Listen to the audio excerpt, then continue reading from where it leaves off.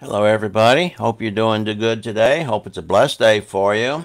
It's been a while since I was on here. I had some technical issues. Had to buy a new webcam and then a microphone. Then I couldn't get them to sync up and had to call in some help to get this figured out.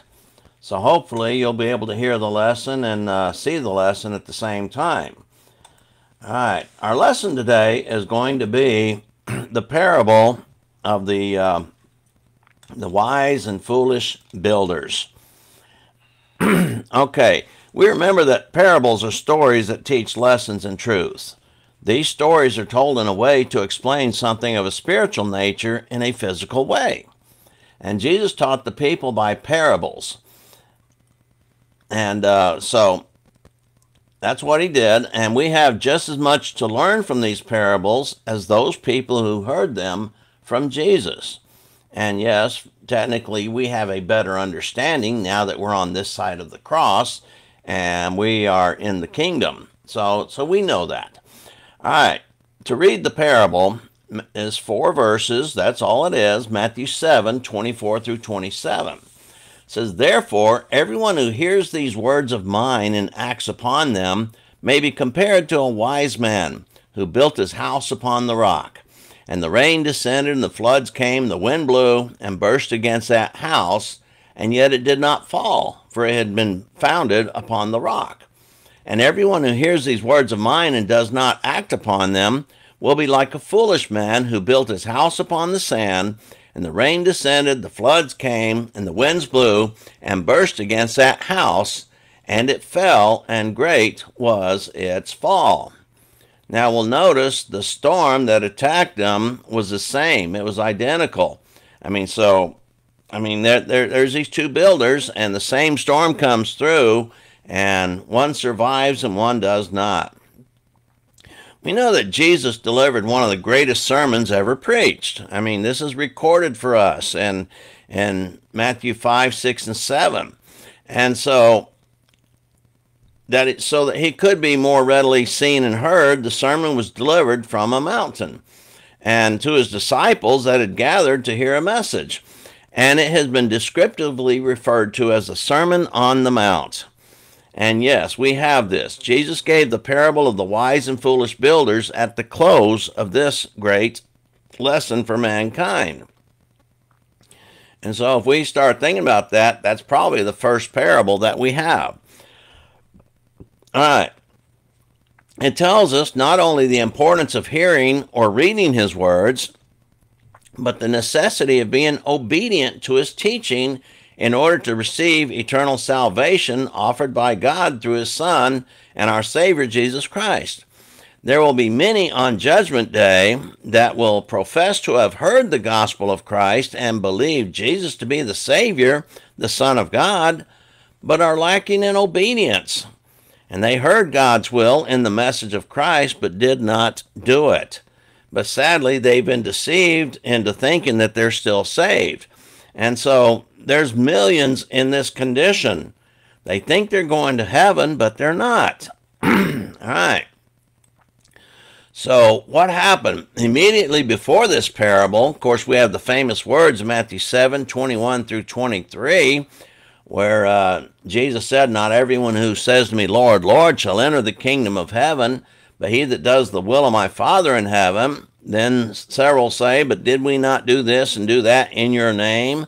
And Jesus will say in verse 23, "I never knew you. Depart from me, ye that work iniquity." So in this lesson, the parable of the wise and foolish builders is used to teach this truth from God's word. And it's a lesson that we need to know. All right, let's look first at the wise builder, because that's what Jesus did. See, a wise man is one that is prudent and exercises good judgment in all that he does. He is well informed, having a broad range of knowledge, experience, and understanding. And given the task of building a house for himself, how would the wise, prudent man respond? Well, no doubt he would choose a floor plan having sufficient space to accommodate his needs and the needs of his family. And likewise, he would select quality building materials suitable for the type of house he was building and having long life expectancy. And he would be assured that all beams, columns, joists, rafters, and walls would have engineering specs that would support the structure. And finally, he would search for a suitable building site. Ideally, it would be in a neighborhood in the vicinity he wanted to reside. And so he would test the ground and find just underneath a layer of soil, a solid rock.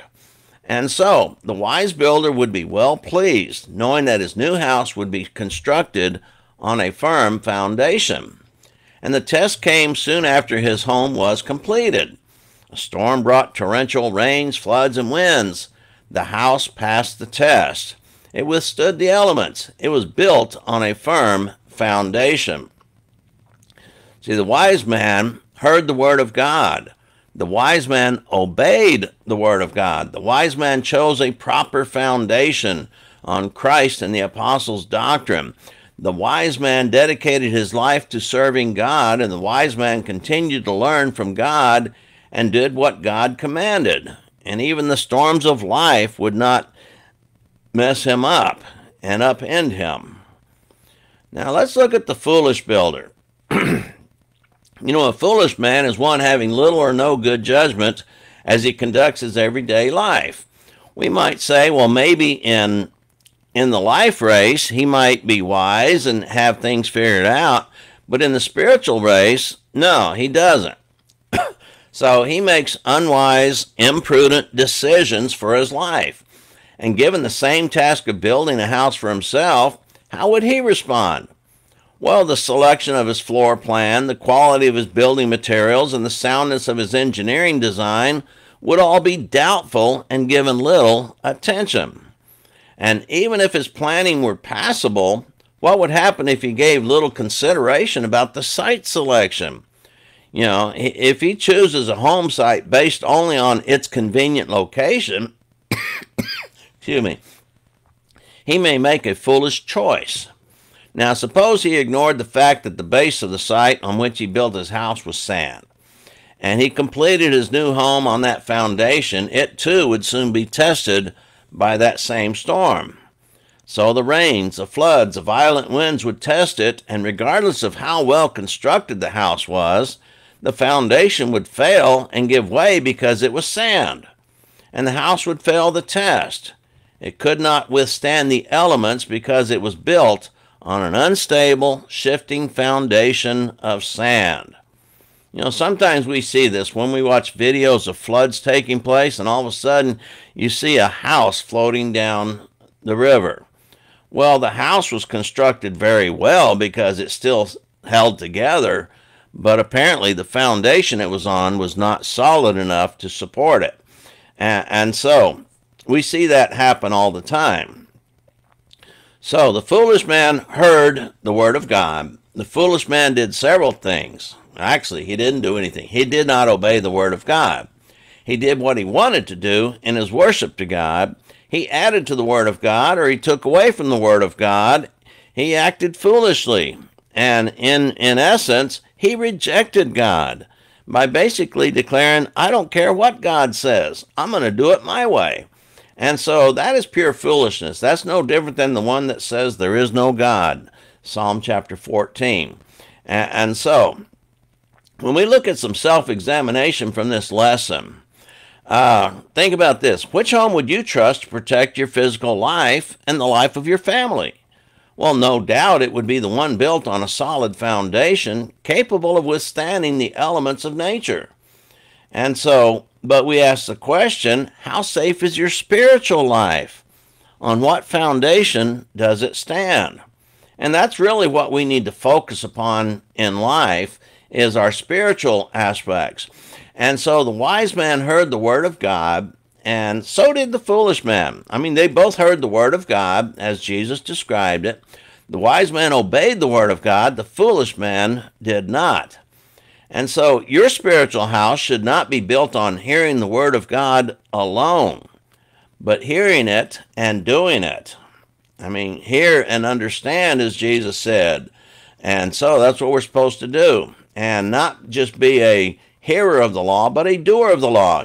James 1, 22 through 25 talks about that. that doing God's law is better than just knowing God's law.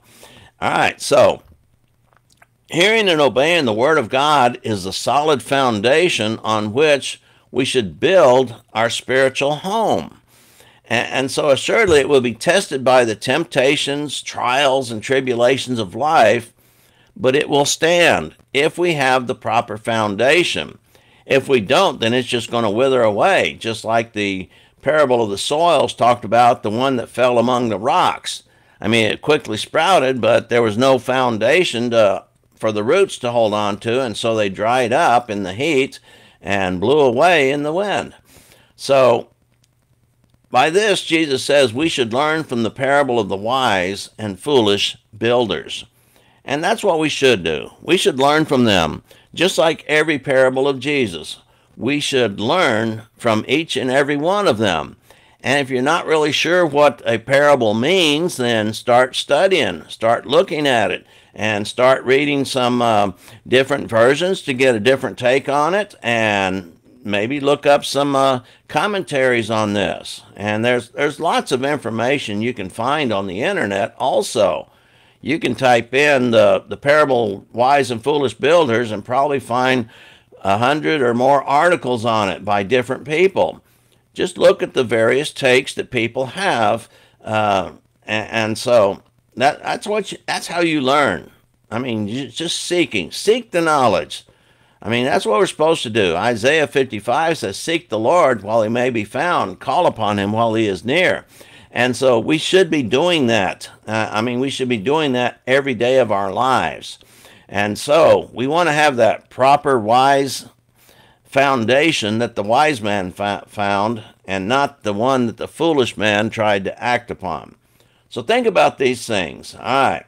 You notice I'm not wearing my glasses. I'm having eye trouble, but I have surgery planned for Monday. So hopefully my eyesight is going to be a lot better after that. But anyway, you have a good day. I mean, this is a day that you can do something for God. Tomorrow's the Lord's Day, so go and serve the Lord and worship him and assemble with the saints and give them encouragement. So consider all these things, and Lord willing, we'll be back with another lesson. Bye-bye for now.